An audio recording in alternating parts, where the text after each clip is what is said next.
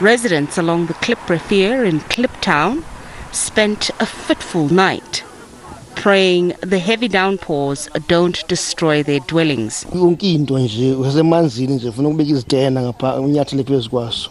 Everything is soaking wet from the rain. We had to use these big bricks to put the furniture so that it dries away from the wet floor. They've accused the government of not doing enough to provide them with adequate housing. It's not the place where you can feel comfortable.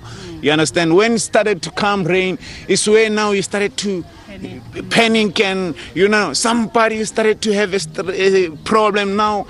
What should I do now? Because now rain is coming.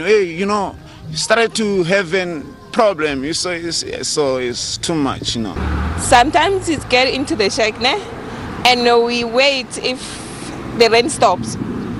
The water get inside the shack, and we use our bucket to lift to get the water outside. Yeah. And it's hard for us. Sometimes we lose our ID and our clothes, everything. We start from the scratch.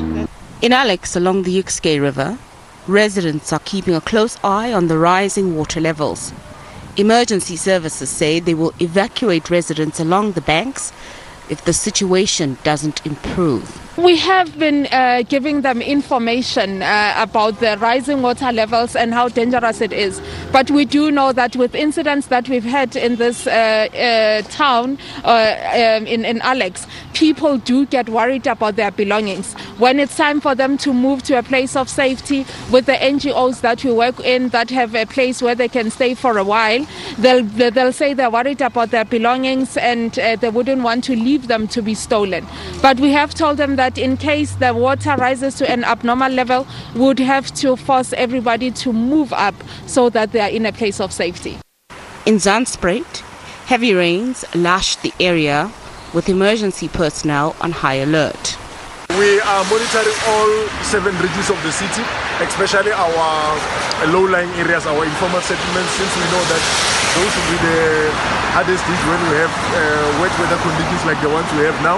So we're urging all our residents in our informal settlements to make sure that they monitor the water levels in those areas, try and avoid crossing river streams, monitor young kids to stay away from drainage systems so that we can be able to prevent drowning incidents. On Monday, the M1 double-decker bridge was closed to traffic as a result of flooding, while parts of the N1 at the Maritzburg off-ramp and Klipspruit Valley Road in Soweto were also affected. 18 people were injured after a bus and a truck collided on the Golden Highway as heavy storms lashed the area. One man was struck by lightning on a farm in Elandsfontein, while a woman was struck and killed in Melville. Nozintombi Mia, SABC News, Johannesburg.